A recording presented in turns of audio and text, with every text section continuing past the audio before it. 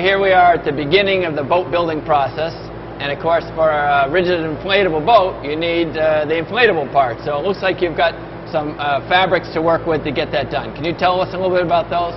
Sure, Paul. Well, we're, as you said, in one of the first stages of the construction of the boat. We're in the inflatable part of the rib construction process. Yep. So what we need to do is build the tube, and that we're in our tubing facility of our production plant right now. And you referred to the material we make the tube out of as fabric, which is great, but many people actually, the misconception is that they call a rib a rubber boat. Yes. You know, they think it's an inflatable, so they just assume it's rubber. But when in actuality, we actually make it out of a material called Hypalon, or a fabric material. Okay. And it's a fabric. We actually have a graphic right here that shows that it's actually a multi-layered piece made up of a Hypalon on the outside with woven materials on the inside and neoprene on the underside, which makes it airtight for, you know, holding air.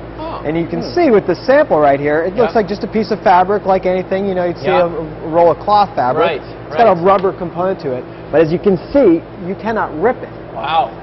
And that's, again, one of the reasons why we use this on an inflatable boat, because of its strength and tensile. That's very interesting. So it's not, you can't just see it as a single piece of rubber. It's actually a fabric with multi-layers to it. Right. If it was just rubber, what you'd have happen is the sun would beat on it and the whole material would fall apart over time. Never thought about that. So no, and rubber, you know, great for air holding ability, but it's not puncture resistant. Oh, that's a good point. Well, let's talk a little bit about, you mentioned Hypalon, and I know there's some various materials that can go to make up this fabric. Can you give us a little oversight in terms of what the different choices are, so as people look at ribs, they can understand more clearly what sort of life expectancy and characteristics they might get out of the different materials that could go up to make that? Sure. Well, as you said, we use Hypalon, and I'll get back to that in a moment. But there are three kinds of fabric out there when you're looking at a rigid inflatable boat. Okay. The first one is a PVC material. All right. It's a economical fabric. So it's relatively easy to work with from a manufacturing standpoint. But the challenge is, in order for it to be able to be supple to work with, they have to add a polymer or a gas to it. And what happens is, over time in the sun, it becomes, the gas lets off, and it starts to break down. Okay. So it's a very short-term type of product. You tend to see it a lot in dinghies. Okay. People hear a lot about kind of a sticky tube on a dinghy. Yes. Oh, yeah. That's exactly what that's from. Okay. That fabric or that gas is releasing and it's breaking down. Yes. So there's PVC. Okay. Then there is a material called polyurethane. And polyurethane is a very strong material.